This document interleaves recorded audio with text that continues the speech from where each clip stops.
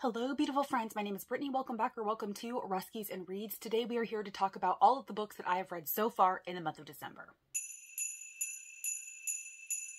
So at the time of filming, it is December 17th. I've actually only finished 5 books. Reading this month is going very, very slowly just because I'm having to concentrate on other things. But still, I didn't want to get to the end of December and have like 10 books to wrap up for you, so I am going to proceed with this mid-month wrap-up. The very first book that I finished in December was Bountiful by Sarina Bowen. This satisfied the TBR game prompt to continue a series. This is the 4th book in Sarina Bowen's True North series. All of these books are set in this small town in Vermont, and they primarily center around the Shipley family, or at least people connected to the Shipley family. And in book number 4, we're actually following Zara. She runs one of the local bars. Her uncle owns it, and so she is managing it and taking care of it. And at the very start of this story, you're actually following her as she's trying to get over the relationship that she had with Griffin Shipley, who was the main character in the very first book. They have just broken up a few months ago. She is pretty salty about it still. And then one night, a handsome redheaded man walks into her bar, and they have a one-night stand that ends up turning into like a summer fling, a really passionate,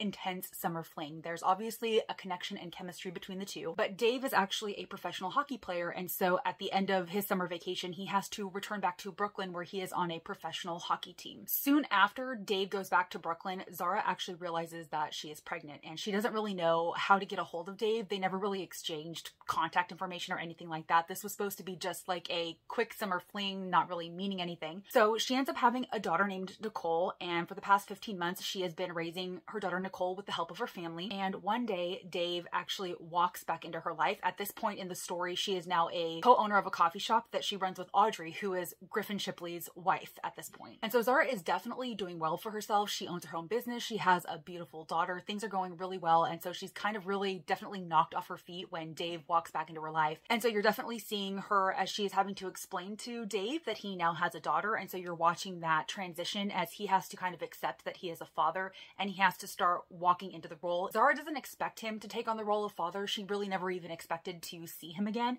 And so she would completely understand if he decided to just like go away and never return. But that's not really what kind of guy Dave is. He really wants to take responsibility. And also he has deep feelings for Zara. He never really forgot Zara, and he thinks that there is something between them, and he doesn't really want to let that go. So the entirety of the story is watching those dynamics. You're watching Dave as he's trying to learn how to be a father. You're watching Zara as she's kind of letting Dave be a father and kind of letting go of the control that she's had for so long, and putting her daughter kind of at risk for heartbreak, you know, if Dave doesn't stick around. You're following Zara and Dave as they are coming back together again and finding each other and developing something more than what they had at the very beginning. I actually liked this one a lot. It is now my second favorite in this series. My first favorite was the second book, which followed Jude. This was definitely a strong love story. I typically don't really enjoy stories that feature children heavily, and I definitely don't like a fake pregnancy or an unexpected pregnancy trope, but I feel like this unexpected pregnancy did it really well, because in this instance, it was completely by accident. Like, they were having fun, Zara ends up pregnant, and then she takes responsibility for what she needs to do, and she ends up raising her daughter. She wasn't pregnant to try to trap Dave. They weren't even like really actively in a relationship at the time she found out she was pregnant. She never expected to see him again, and so you're really just following her as she's growing as a mother, and then how Dave ends up fitting in when he comes back to town. I really loved the way that this was done. I loved Zara as a character. She was very headstrong and stubborn, and I just overall enjoyed her as a character. And I also liked Dave as a character. He was a really good man, and you could see that there was really nothing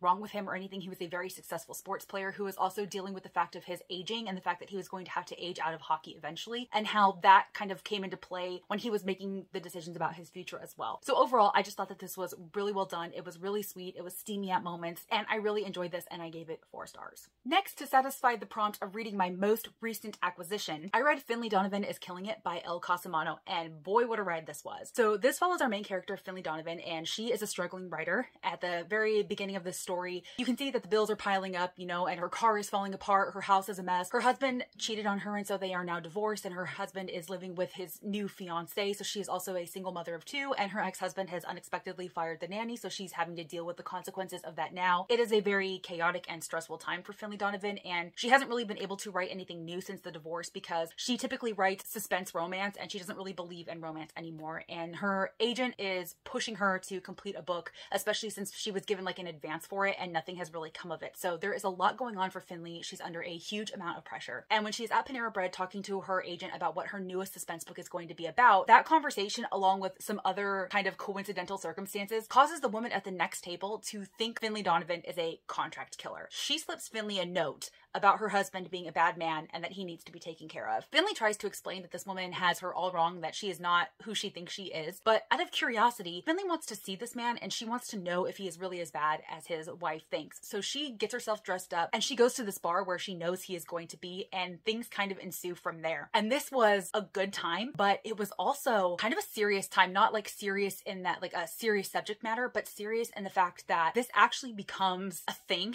There's actually a crime that happens in here. Finlay gets herself wrapped up in the world of murder, basically. And Elle Cosimano writes this book in a way that makes you believe this could actually happen. Now, do I really believe that contract killers would be out in Panera Bread discussing their business openly? No. But everything else, just the way that she wrote this, really flowed and it really seemed plausible and believable. And I actually really enjoyed this one a whole lot. Finlay ends up being aided by Vero, who was the nanny that her ex-husband fired, and she had been returning to the house to grab some of her stuff, and she kind of walks in on what is happening, and she and Finlay end up becoming partners and everything, and it was just a great time. I enjoyed this one. I already have the sequel on my shelves and I definitely plan on getting to it. This was a solid 4 stars for me. It has been getting a lot of hype recently and I'm so glad that I enjoyed it as much as everybody else seemed to be enjoying it. Then I read Window Shopping by Tessa Bailey. This satisfied the TBR game prompt to read a book with red on the cover. This is a short and sweet holiday romance that follows our main character Stella, and at the start of this book, Stella has actually just been released from a correctional facility. She's only been out for about a month, and she's kind of walking down Fifth Avenue and she stops in front of this window display of this very ritzy kind of department store, and she is just awed by the window display, not because of how amazing it is, but because of how atrocious it is. And suddenly a guy walks up and starts talking to her, and Stella is really having none of it. She is giving off, I am not interested, get the hell away from me kind of vibes. But he asks her what she thinks of the window display, and she is honest. She says that it is horrific, and he asks her what would she have done, and she tells him, and she gives a lot of great reasons behind how she would change the window display. And I guess it had actually been a dream of hers at one point to kind of do that for a living, to dress windows. And this guy ends up being really impressed with her, and he says, you know what, I believe that they are hiring a new window dresser and you should apply. And Stella kind of shrugs it off because she now has a criminal record. She doesn't think a ritzy department store would ever hire her. But what she doesn't know is that the man that she was talking to was Aiden, who is the general manager of the store, and his family actually owns the store. And so he was so very charmed and attracted to Stella, very fascinated by her, that when all of the applications for the window dresser start to come in, he is specifically seeking hers out. And when he sees that he has a criminal record, he knows that it would be very difficult to like convince the board there to hire her, but he's willing to do whatever he has to. So he invites literally every applicant in for an interview, including Stella. And he makes the conclusion based on like what she says in the interview that she is the right person for the job. So he hires her and it goes from there. I was a little bit worried because this was so short. I was worried that it wasn't going to be able to give me like the impact or the substance that I was looking for, but this really did. I felt like this was a solid holiday romance.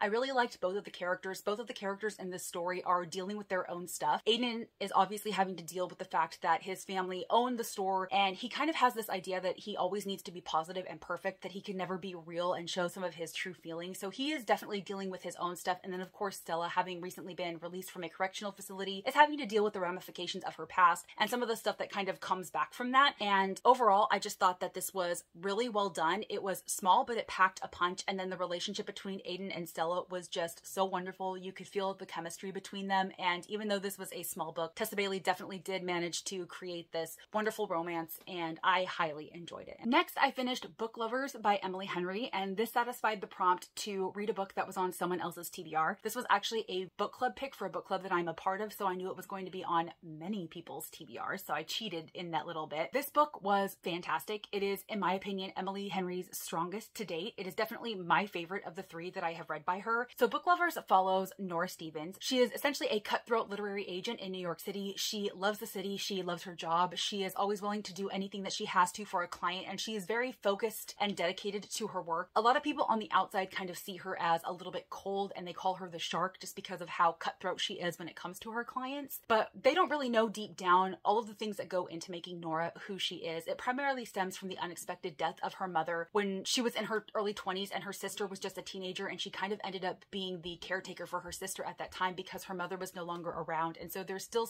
a lot of grief and residual trauma from that. And she has always worked so hard to make sure that her sister has everything that she could possibly need. And so that is a huge motivating factor behind how and why Nora is the way she is and why she is so dedicated to her job. Nora and her sister Libby were once very, very close and inseparable, and they are still very close, but not as tight as they once were. Nora kind of feels them drifting apart. They definitely don't tell each other everything like they used to tell each other. And so when Libby suggests that they take a girls trip for about 3 to 4 weeks to this place called Sunshine Falls, North Carolina, Nora is a bit hesitant at first, but she's willing to do it because she wants to get back to where she was with her sister. And she knows that her sister kind of needs the time away. Her sister is married with 2 children and 1 on the way, and she definitely looks like she needs a break. And so Nora is willing to go on this vacation. And the reason why they're going to this small town in North Carolina is because it is actually the setting of this really, really popular book that Nora helped get published. And so Libby wants to go there. She has a checklist of everything she wants them to experience while they're there. And when they're there, Nora unexpectedly runs into Charlie Lastra. Now, at the very, very beginning of the story, you see Nora have her very first encounter with Charlie Lastra. He is a book editor, and so she is actually going to pitch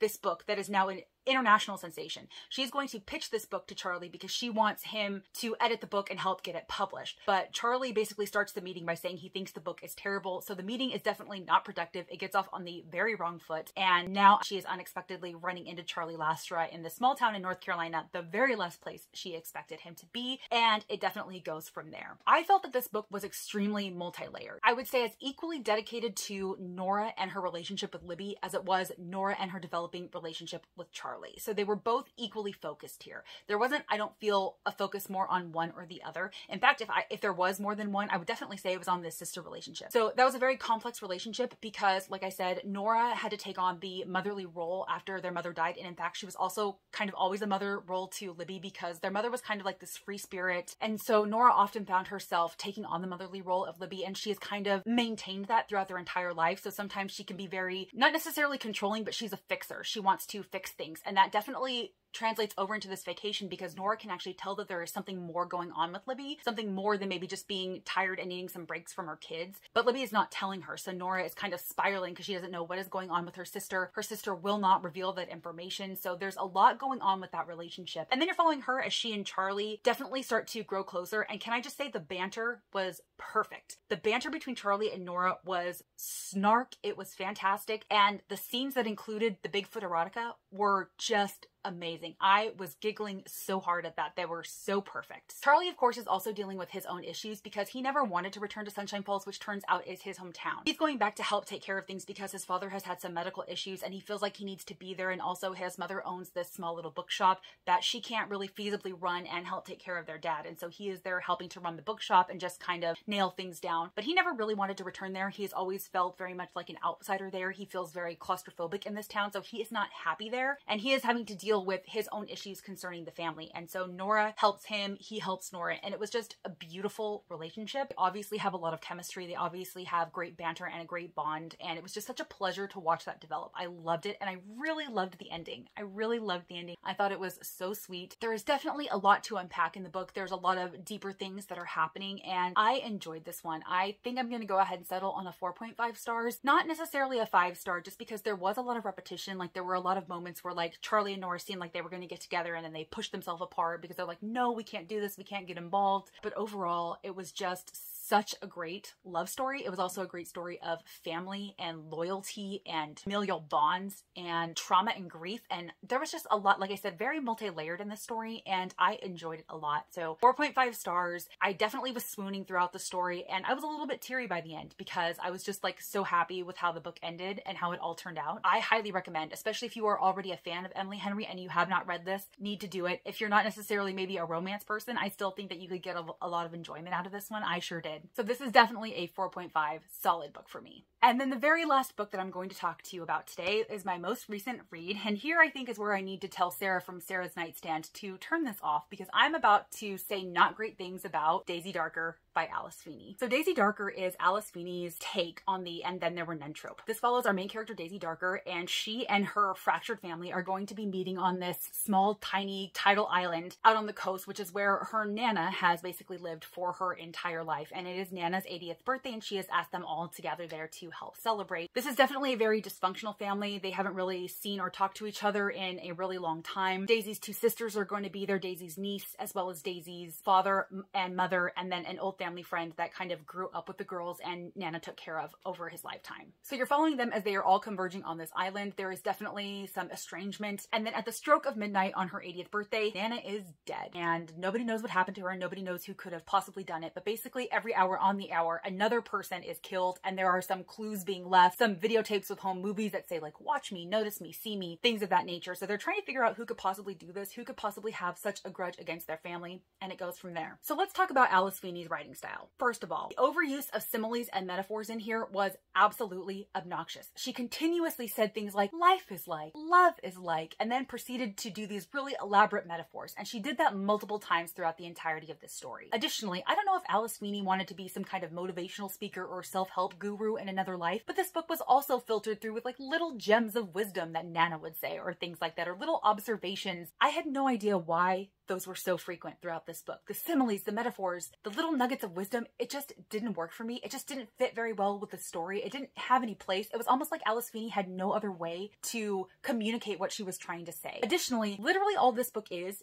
Daisy Darker lamenting on the past and her experiences with her awful family. None of the characters in here are likable at all. They were all absolutely terrible to Daisy. Her sisters especially. Her father was very absent throughout his childhood because he was like a conductor and he was always on tour with his orchestra, never really around. Her mother was distant because her mother kind of blamed herself for the fact that Daisy was born with heart condition. So Daisy never really had the best childhood. The only really reliable person, the one that she knew loved her, was her Nana. So a lot of the characters in here are just really, really unlikable. And the bulk of the story is Daisy going back into the past, reliving some of the moments with her family. And then of course, like I said, there are home movies being left for them as clues. And so you'll see them pop in the videotape and then they're reliving the memories that way. That's really all this was. It was almost like Alice Feeney tried to make this a very character-driven suspense novel without giving you enough to actually like or connect with the characters. This is entirely told through Daisy's perspective. You're not even really getting the perspectives of any of the other characters. So that right there adds a sense of disconnect to this story. And then just the things that you find out about them, you're just like, why do we even care about these stories? It wasn't suspenseful. It wasn't thrilling. This was very, very slow moving. And quite honestly, I was bored for the vast majority of the story. I considered DNFing it, but I was like, you know what? I gotta push through. I'm gonna want to know what happened. So I'm just gonna push through. But I was so bored through a lot of this story. Then we get to about the last hour of listening time on the audiobook. And that's when things start to really get interesting. You find out the whodunit, and then a big twist is revealed. And the sad thing about this twist is that I actually predicted this within the first chapter or two of the story. Now, I couldn't tell you how that twist was going to connect with the murders or the whodunit or the why they did it. Like, I didn't know that, but I had a feeling about what one of the big twists was, and I was absolutely right because it was so easy. It was so easy to tell, especially if you've read a lot of these books in the past. Now, I will say that the very final twist, when you find out the full whodunit and the why they did it, was really interesting. That was the most interesting thing about this book to me. Also, there was a pretty clever poem going on through here about all of the characters in the story, and I thought that was really great as well. I thought that was really well written. But other than that, there was really nothing redeemable about this story to me. I didn't like the characters. I didn't care about the characters. I was bored throughout a lot of this. I didn't care about their family history. I didn't really know why we were getting so much of this family's past. Now, obviously, it was meant to give you context for like why things were happening as they were happening in the future, but I just didn't care. I could care less about the people in this story. They were so unlikable. I am just ultimately very disappointed in this story. I was solidly sitting at a 2 until the very end of the story, which made me consider bumping it up to a 3, but since the vast majority of the reading experience of this for me was not very positive, I'm gonna settle at a 2.5. I am so sorry, Sarah. I know this was a 5-star read for you, but it just did not work for me. All right, y'all, that is it. Those are all of the books that I've read so far in the month of November. If you have read any of these books, please comment down below and let me know what your thoughts are. Do you agree with me on any of the books that I have read or disagree with me? I would love to know. And as always, if you like this video or if you just like me, please be sure to give it a big thumbs up and subscribe if you haven't already, because I would sure love to see you in my next video. Bye, guys.